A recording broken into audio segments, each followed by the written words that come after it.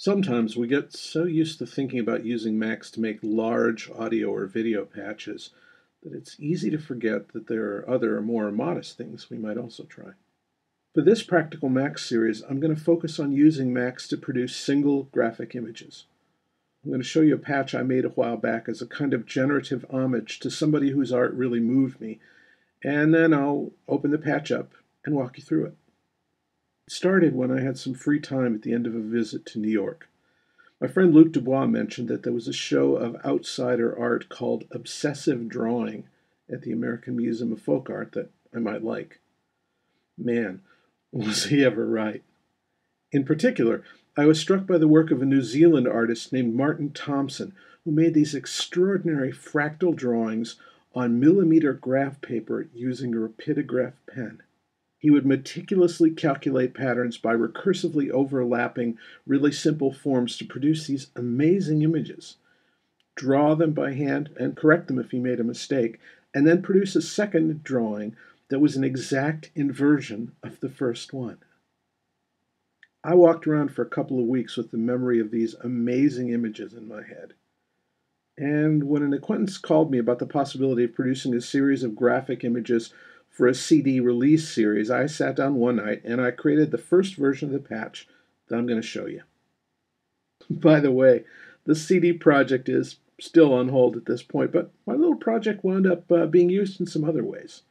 The curators at the American Museum of Folk Art contacted me about using it, and my friend Christy Matson used these images as the basis for a bunch of beautiful weavings that picked out the designs using fine copper wires to create something that not only functioned as a weaving, but also produced sound. Here's a Mac 6 version of my Obsessive Drawing patch. You'll notice it's got two displays. The smaller of the two displays is where the drawing happens. You can click to add or remove squares to an 8x8 grid.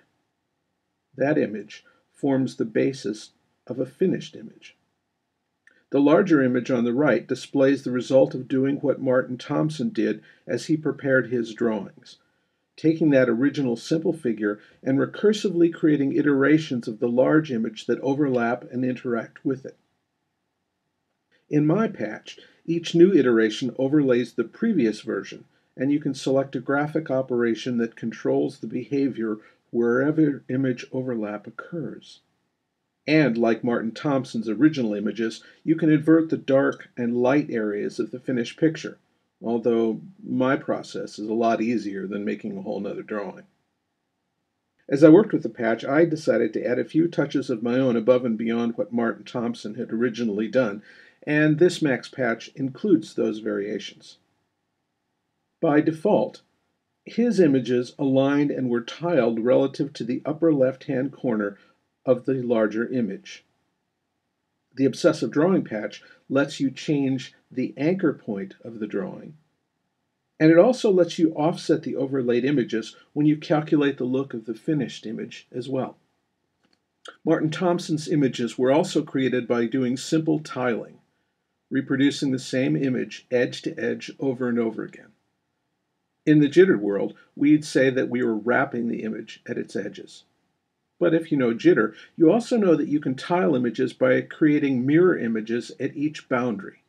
We call that folding. This process creates really interesting artifacts by introducing a really interesting balance of symmetry and asymmetry into the iterated images. So I added that ability too. Although the Mac's patch is actually fairly simple, the results were and are a lot more engaging and more beautiful than I really ever imagined. I guess I can see how they would be something that you'd want to think about and work on over and over again. I think about Martin Thompson every time I work with the patch.